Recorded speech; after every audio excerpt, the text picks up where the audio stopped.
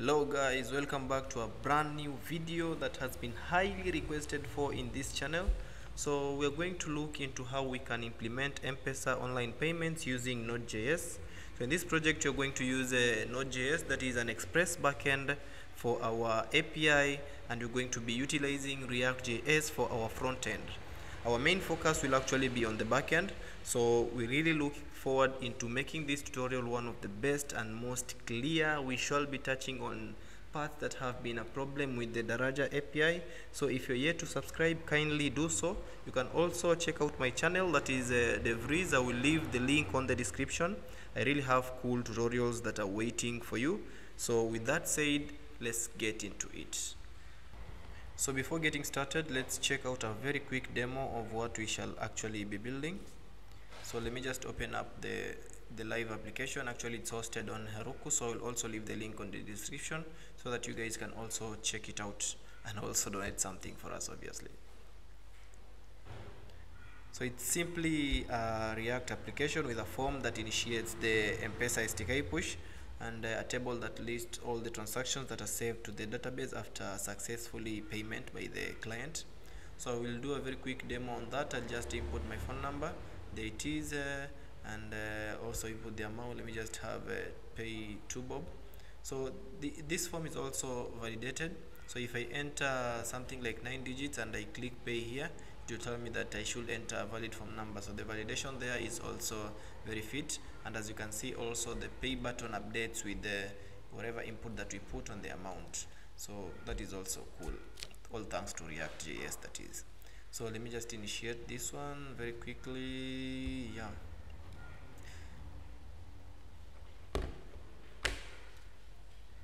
so as you can see, we have the SDK push query working. There's a push that has been sent to my phone, and when I cancel out this one, let's see, when I cancel out this one, it will just notify me that the user has cancelled the transaction. So it's kind of taking live feedback, and it's very good for UI purposes. So let me just now make a complete payment and see what actually happens when I pay. So waiting for the SDK push. The SDK push has just arrived in my phone, entering the exact pin that is supposed to be entered, and I've sent that one less. So successfully paid. We'll be in touch with you shortly. And when I refresh this one, when I refresh the form, find that the payment has been listed here, real time, with the exact details. We have the date that is here, the amount. I have the phone number that I've personally masked it. It's not coming from Safaricom this way for security purposes. And we also have the transaction ID, that is the real one that I've received from the Mpesa message. So as you can see, the app is really cool, and we shall be building this one from scratch, but the main focus will actually be on the back end, how we can implement the Mpesa tutorial. So just stay in, have a pen and paper, and let's do this. So first of all guys, we are going to go through briefly everything that we are going to need. So as I said earlier, I want to make this one of the best tutorials, so I don't want to leave any details behind. So I'm going to explain to you exactly what we are going to need for we to make this tutorial actually a successful one. So I already think that you guys already have these things, but if you don't have them, if you are an absolute beginner to the Daraja API, you don't worry about that. Just hit me up on the comment section, and we shall find a way on which we shall guide you through getting all these credentials. So step one, so that is number one, we need a developer's account. Developer's account that is on Daraja. So you are going to get this one on Daraja. I think it is supposed to be developer.safaricom, yeah, .co.ke, but you can Google that one and get the exact thing. So from this portal, we are actually going to get some credentials there. So we have the consumer key that we're going to need there. We also have the secret key that we're also going to need from there, and you also have the pass key that you're going to need from there. So if you're doing a test application, the pass key will be provided for you, but if you have a live pay bill, you find that the pass key will be sent to you to your email when you go live. So worry not about this one. So if you have a live pay bill, that is okay with us, and if you also doing this one on Sandbox, the passkey will actually be availed to you. So those are the things that we shall actually be needing. So if you have them set, then we are good to go. If you don't have them, you can also just check out some tutorials from this channel. They are actually explaining on how you can get all these details from the Daraja portal. But you can also just follow along and get the logic of how we implement this one, so that by the time you acquire these credentials, you're already set and you have that logic of how you're going to go about implementing the payment on your website or your application. So now with all that set, let's actually get into the code. So let me just open my command line. So if you are using the command line, well and good, you can follow along. But if you're not used to using the command line, you can just create a folder. So I'm in the folder where you want to create my application. So remember, we are working with Node.js, so you're going to create just a normal folder.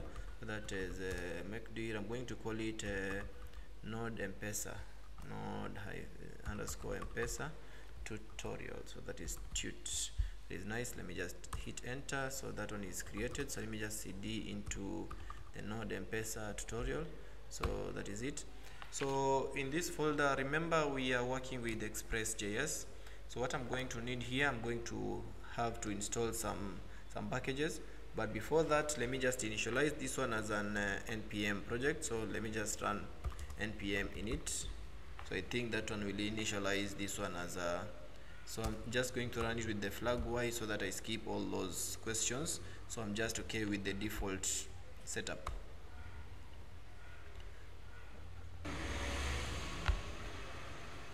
So there we go. We already have the tutorial initialized as a npm.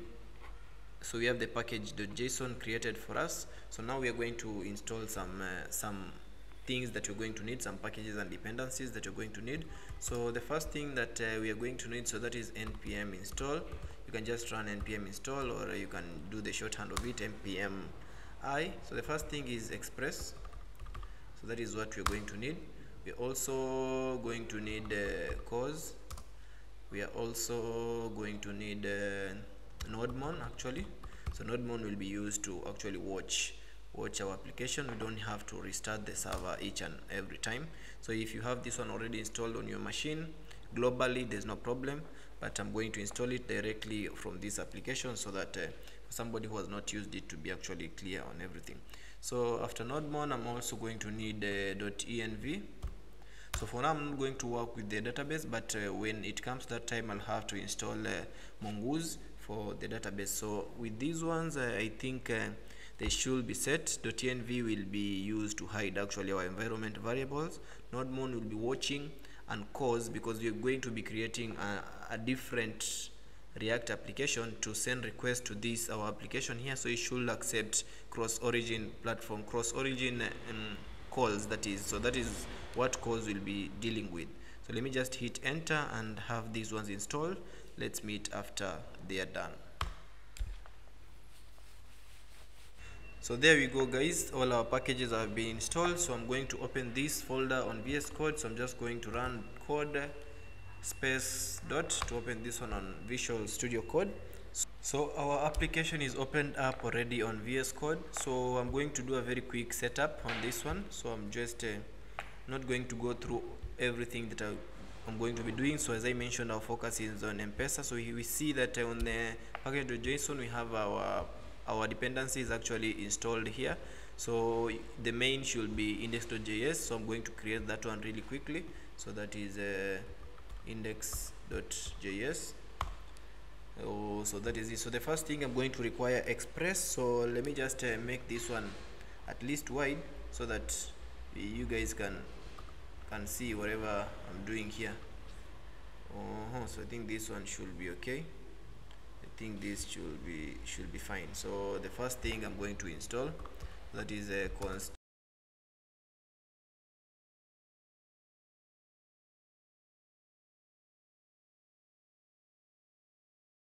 So now we have a basic Express application, or an Express server setup here.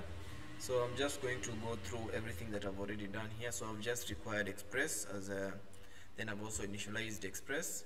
I'm requiring .env. Remember, I have an environment variable here, .env file. So I'm requiring it here so that I'll be storing my secret things that are there, the secret keys that I'm going to be saving there for security purposes.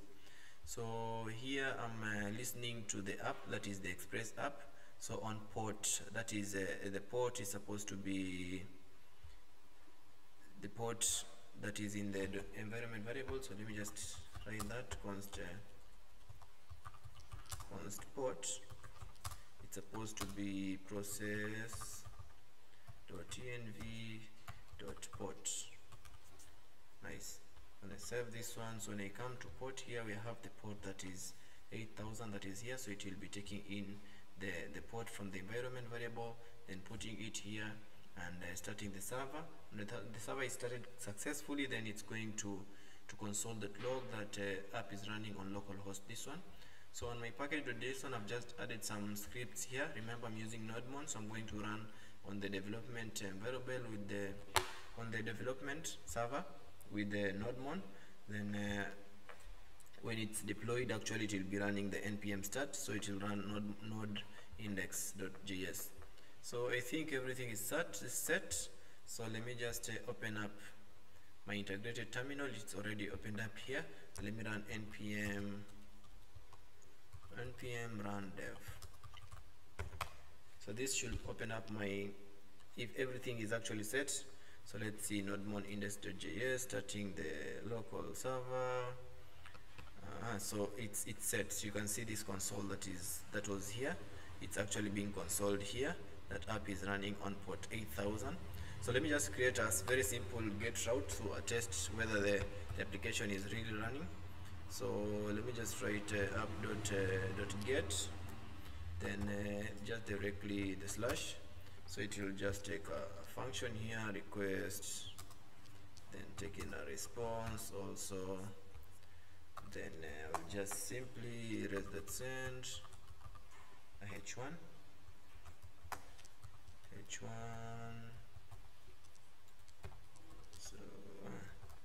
So the h1 will say hello from there is one.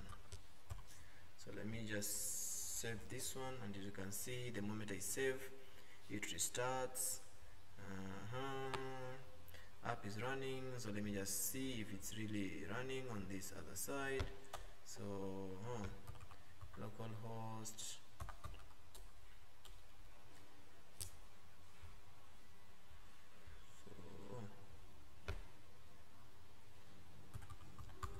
localhost, that is port 8000. Yeah, so you can see here hello from this one. So it works well. So if I change this text to hello world, hello, let me just remove Rizwan here and put the freeze. That's actually my YouTube channel. Actually, you can go and check it out. Don't fail to do that, please. Just let's show support. When I refresh this one, I really saved hello from the breeze. Let me just save this one. The changes have been picked up. When I refresh this one, yeah, hello from the breeze. So we are done setting up the express server. Now let's go into writing the routes in which that you shall be doing.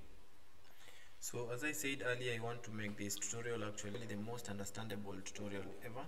So I won't be writing this code systematically the way it is supposed to be written, but I will be writing each line of code depending on the necessity for it to be written. So right now, what is in your mind is that we need to send an API call. Actually, we're going to write a route that will enable us to send an STK push to Safaricom. So let me just try that route. So it's a /s, and it will be taking in the request and response.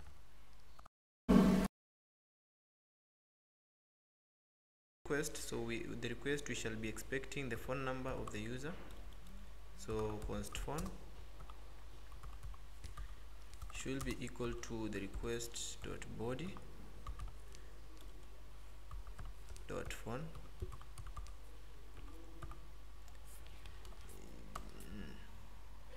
Then we also expect the amount. So still the same, the request.body amount. So by this one we should be done with here. So after hitting this request, let us just console or res.json. We're going to bring out the amount, the phone, and amount. So nice. So let's test this out on Postman. So we have this. So let me just make this one a post request. So here we are going to have a phone number. So for example 07 68 79 39 23. That's my number actually. Then the amount, let's say for example 10 bob. So let me send this one. So we're having an error, cannot post slash, oh sorry, so it's supposed to be slash stk. Let's hit this one again. So we're getting the amount here, so it's supposed to put 07 here. So this one's supposed to be 07. That's the problem of live coding actually, so don't worry about that. So yeah, so this is the phone number 07 that we're having here, and this is amount that is here. So let us now send the request to Safaricom with these things so that they initiate the SDK push for us. So we'll quickly head over to the documentation of Safaricom, and so we have the Lipa and Mpesa online. This is what we are doing. So they're saying that we have the URL that is here.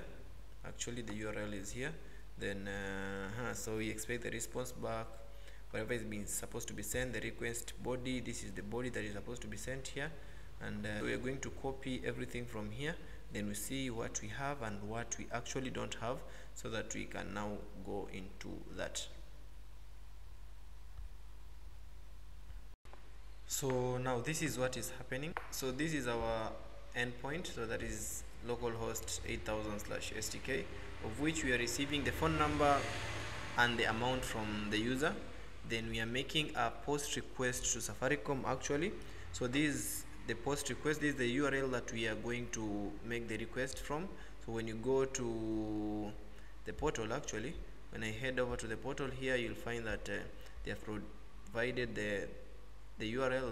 This is the URL. So we have the difference here. We have sandbox, but mine is API. So you're going to use .sandbox when you are using the test API. So you're going to write here sandbox, but because I'm on production and anybody else will be on production, the API will be, the link will be actually /API. Then we need the shortcode. The business shortcode is the pay bill, and if you're using a till number, this one becomes the store number. Becomes the store number, not the till number, actually the store number. So I will just put it up here. So my business shortcode is in the .env variable. So process.env Mpesa pay bill. I think I've called it that way. Mpesa pay bill. So let me just confirm this. Yeah, we have the Mpesa pay bill, the consumer key, pass key, and secret key, all of them at this side. So I'm not going to open that file again. I've already confirmed that one. So let me just copy this part that is here. So we have the password. So password is simply a base 64 encoding of actually the shortcode. This is business shortcode still, plus the passkey that is here. We have the passkey, and we also have the timestamp that we are about to generate here.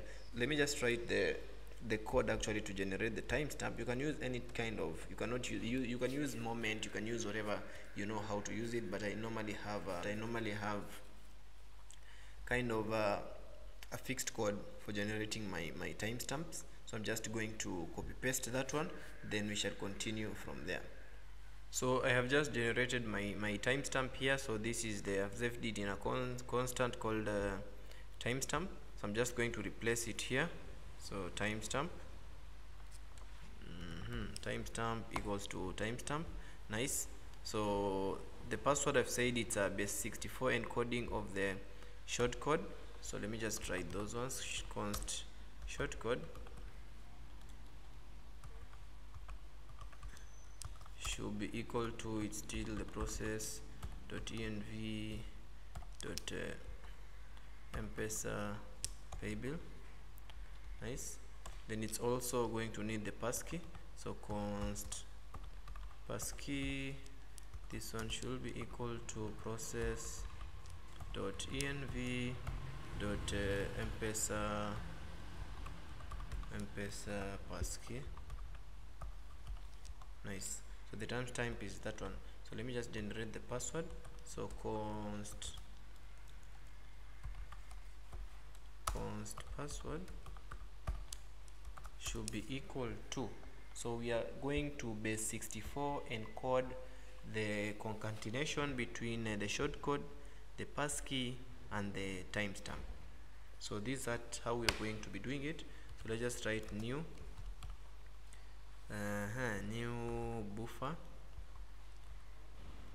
What is wrong with this? New buffer dot from. So this is the function that you're going to use, and what we need here is the shortcode that is here. Shortcode, we are going to also add it up with so shortcode plus passkey, then plus timestamp. Nice. So that is it. Then you're going to write another function to string, making it into base 64. So the string that you're going to use here actually is base 64. So that is, let's classify this one as base 64. So that is how we actually generate our password. Let me just Mpesa pay bill. So let's copy this one, paste it here, and then there's no need of us repeating ourselves here down here.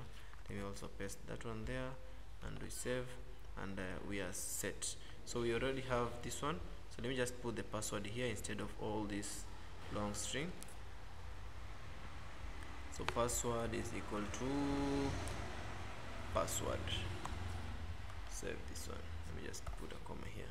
Save this one, and we're done. So you already have the shortcode, we have the password, we have the timestamp.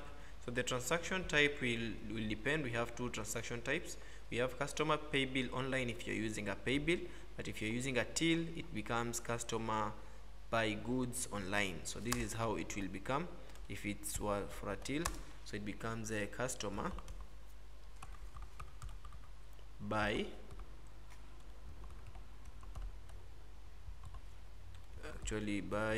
goods online. So you're going to replace this one buy goods online with this one pay bill online. So the amount is the amount. Remember, we have our amount that we are taking it from amount here. So you're going to write here the amount that we are receiving from the user. Amount, that is nice. Yeah, so then party A is the amount that we need here, but remember our amount that is coming in comes in as 07. So what we're going to do with this, the phone number, actually not the amount, the phone number is coming with 07. So let's just remove the 0. So substring 1. So we just remove the 0 from that.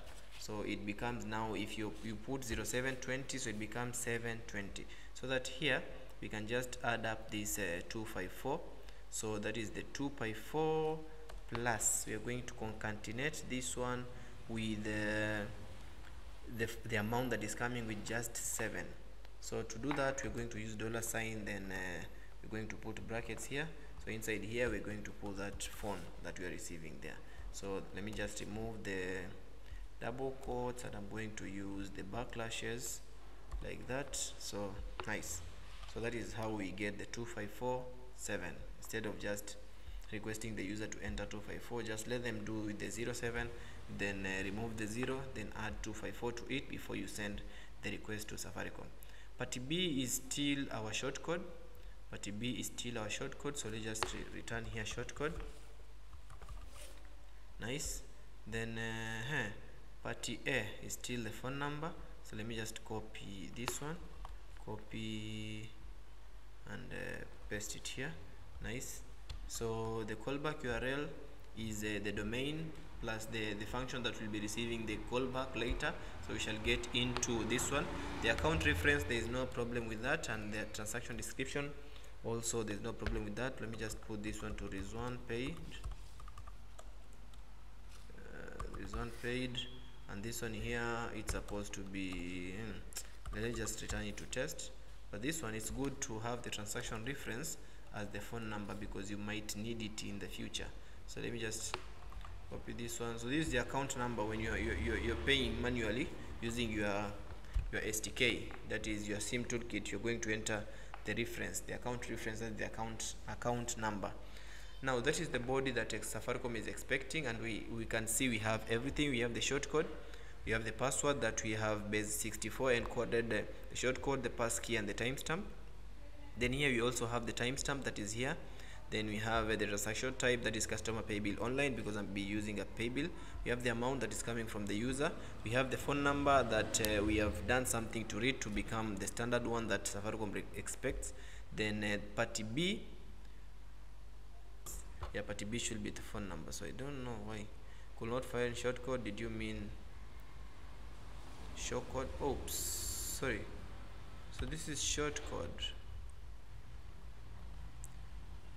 This is shortcode, and this is supposed to be shortcode. I misspelled this ones. Oh nice, so everything is now okay. So party A is the user. Party A is the user as it was. Let me move this one. Party A is the user, press it here, and party B is the shortcode that is receiving there. Yeah, so there you go. So the callback, I've explained this one. The account reference doesn't matter for now, but the phone number will do. That is the body. Now the headers that Safaricom is expecting, we have authorization. So be very careful with this actually. So we have the authorization that Safaricom expects a token that we shall have to generate every time that we send a request to Safaricom. So we don't have it here for now. That is why I say that we shall be doing everything depending on the necessity when we need it. So we now need the token, so we now have to generate the token. And remember, I've said that the token is supposed to be generated every time before we hit the function. Before we send the request to Safaricom, we have to get the token. So for doing that, for us to do that, we are going to utilize the middlewares. We're going to utilize middlewares. So middleware function to generate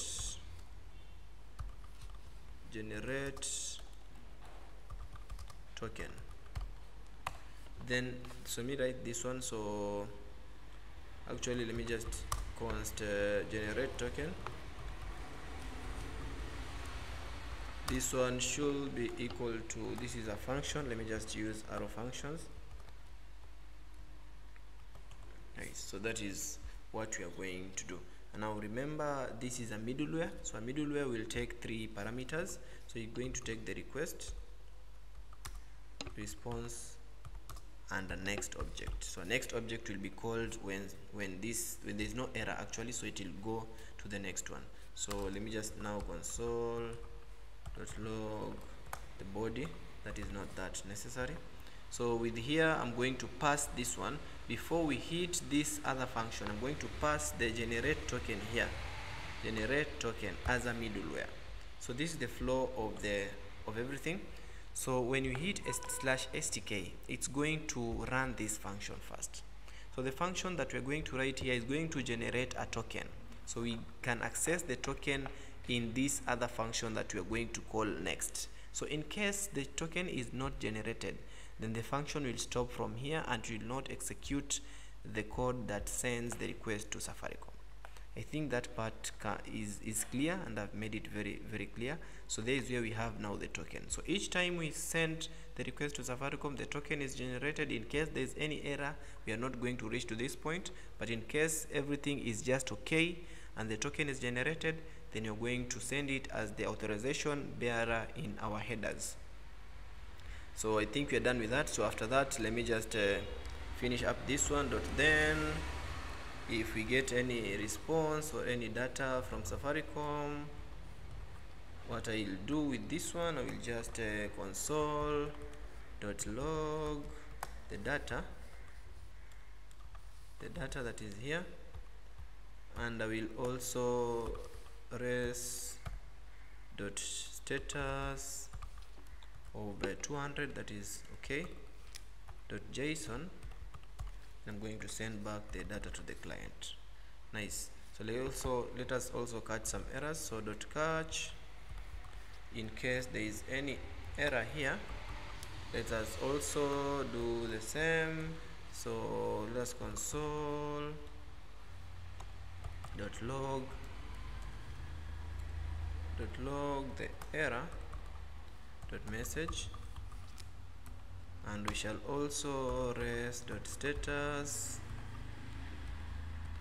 of 400, that is a bad request, dot json. We are going to send back the error dot message. So we are pretty much through with that one. So what we are remaining with actually is to write now the middleware function that generates our token. So let us now write the function to generate the token. Actually, this function is one of the simplest function, because we're just making a GET request to Safaricom and they just give us the token as simple as it is. So we are going to do that one very quickly. So I'm going to use Axios, so synchronize. So let me just make this one a sync function. So here I'm going to await, then Axios dot get, it's just a GET request. So we are going to get from a certain URL, then we are going to send, there is no body here, so we're just going to send back the header. So here we have the headers that are needed by Safaricom. So the headers here, we are going to need something called authorization, of which the authorization is supposed to be something called basic. This is supposed to be capital basic, then plus something, so basic plus space, so basic plus, then we have space, nothing here, just an empty space, then we have something called an out.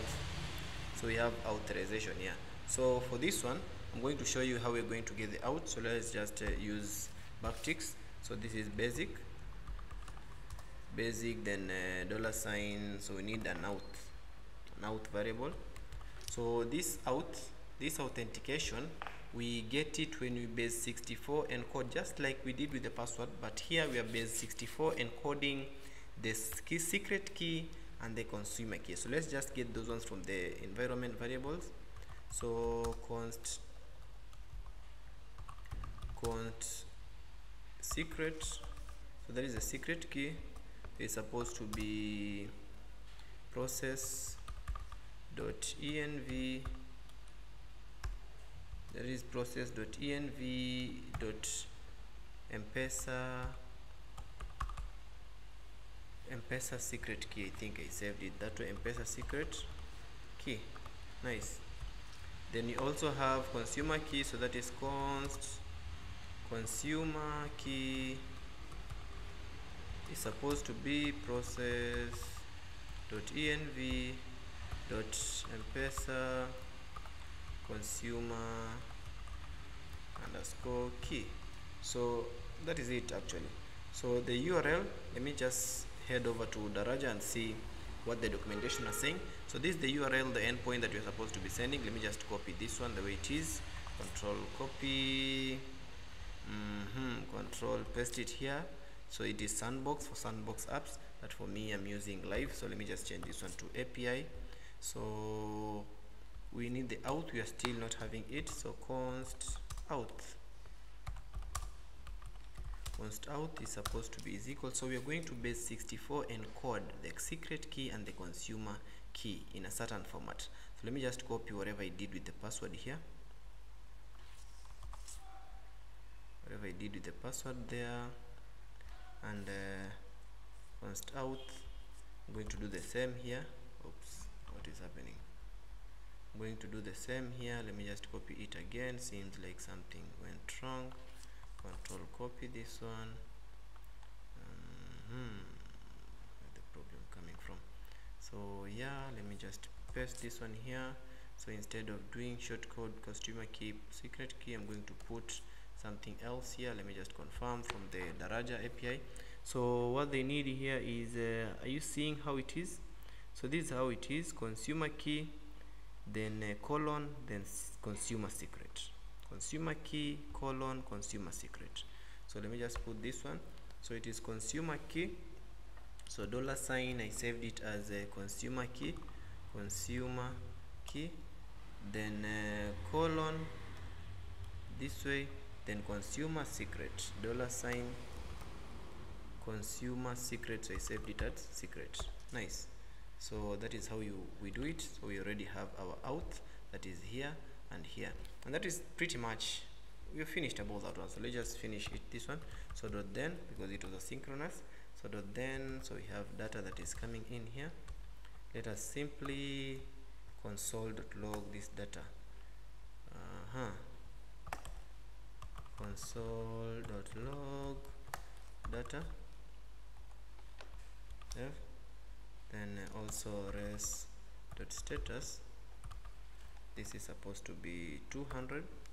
Let's not return the response, because remember remember these are just a middleware function, so it will bring some errors. We need to just go further. So the moment it's successful, let's just call the next. So remember that next. So when you call the next, it goes to the next function. So it will run this one. When it is successful here, gives us the data, console.logs it, and goes to the next function, hits this one. Remember, if it is successful, the data should give us a token. So data.token, like this. The data should give us a token, and when it gives us that token, we are going to now put it here. So we're going to call the API to initiate the SDK push, and the token will be available for us. So let us just catch any errors in case there are any. So .catch, but I don't believe that we are going to fall into errors, not unless we have invalid credentials. So error. So we're going to console.log error also here. Console.log error. And remember, when we get an error, nothing happens. So let us just res.status of 400.json. We're going to return the error.message. So if you note here, I've returned the response to the user in the catch when there is an error, because this is a middleware. When there is an error, it will not proceed, not unless I call the next function also here, and it will make no sense actually calling a next function in an error. So there is no need of writing that function actually. But when there is a token, when we have the data, when the call is successful, then you're going to call the next. When we return something with the response here, remember the call will just end from there, and whatever the response that we are getting here after in the second function, we shall not get it in our client. So that is a problem. That is why we are not sending it on the successful token generation. So that is all. What is remaining is now testing it. So we're going to test it with using Postman, and probably if everything is right, then we are set and good to go. So let me open Postman. So I'll be using Postman to test out my APIs. So now before I actually test out the SDK push, let me just try out whether this middleware function is really working. Let's see if we are going to get this data, and from this data is where we are going to generate our token. So let me just quickly write a route that will help me generate that one before even. So that is app.get. Let me just call this one /token. So it's going to take in a request and a response. Nice. So inside here, I'm going to call this function. So generate token. So let me just call it here.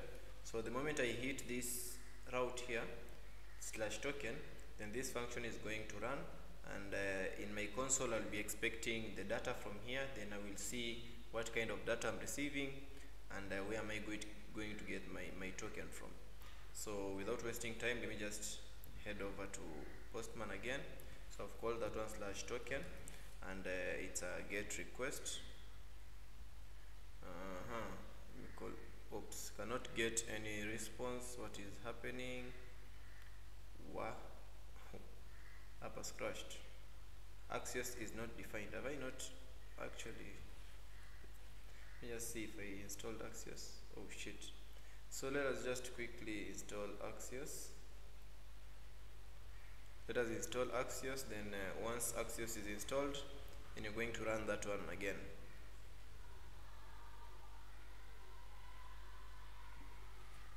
So npm install Axios. So as you wait that to be installed, let me just require it here. Just on top somewhere here. After this one, so const Axios should be equal to require Axios. Let me just save this. So now that Axios is already installed, let us now try this one again. Hopefully we are not going to run into any error. So we are going to hit slash token, that is a get request, and it will run this function. So the function simply sends a get request to this URL here, and it's supposed to give us back the data, of which hopefully this data is going to contain the access token. So let's just try this one. So we shall check our console whether we have received whatever we are supposed to receive. So localhost 8000 slash token. Loading. I'm not sent back the request, so let us see. Nice, we are getting here. Don't mind about next is not a function, because we were just testing that one. So as you can see here on the console, I'm having data, then it's having access token. So here what we need is console.log data dot access token. Let me just copy this one so that I don't have any spelling issues. So just copy this one here. So to remove this data, let me just call this one something else. Response. Let me just call it a response that I'm receiving. So here I'm just going to say response. You can call that on whatever you want. So response.data.access token. So let me just save this and rerun the function again. So let's run it again and see what we are now receiving. So send this one, come back here. So here is the token that we are receiving. Here's the token that we are receiving, and after that, let's just say now const token should be equal to response dot, so whatever we are receiving here, just let us just put this one here. Control copy this and control this one here. So let's just comment out this one, because we avoid a lot of consoling. We got already whatever we want. So I think this function is all done. So we are getting the token here. Let me just comment out this route also. It has no use anymore. So the function runs, and it generates a token successfully and saves the token into a token variable. Remember, the function will run as a middleware before this one here. So when it runs, it generates the token, so we have the variable token saved in that. Then here on the authentication, where we have the bearer, then the token is put here. So now if we run the STK push, everything should work perfectly. So the STK push, let's now try that one, and if that one works, then we shall be done with STK push. And so this one was /stk, then it was a post request. The body was taking in the phone number and amount. So let me just take in the phone number 07 68 79 39 23. So I'm expecting a push on my phone, and when the STK push is successful, then I'm going to get a successful message here. So let me just pull up this one so that I see whatever response that I'll be getting. So let's send out this. Will not get any response. What is the issue with this one again? Mpesa pay bill, Mpesa passkey, we have all those. What is happening? So let's see the error. Let's see the error. The error says token is undefined. Line 86, reference error, line 86, line 86. Where is line 86? Or line 89, line 89, yeah. Token that is here. But this one, so generate token runs before that. So generate token, here it is, it runs before that, and const token is equal to that one here, response. So that should not be an issue with this, or that should not be a big issue actually. So token should be that one, so it's slash access token. So let me just do this. So when I come here, let's see whether we are getting this. Yeah, here it is. So now it should work. It should now work. So let's try this one again. Slash STK. Converting circular. So it's successful. I'm having my STK push on my phone. Let me just cancel out this one first for now and deal with this issue that is here. It's just telling us that the object we are receiving, it's kind of big, so let's get the data of it actually. So where was the function? So, the data, so let's just get the data again, data again. Here also data again, so that we get something small. Whatever we were getting it couldn't be converted to JSON. So let's run this one again. Nice. So this is the response that we are getting, and the STK push has been sent to my phone, and we are successful in sending the push.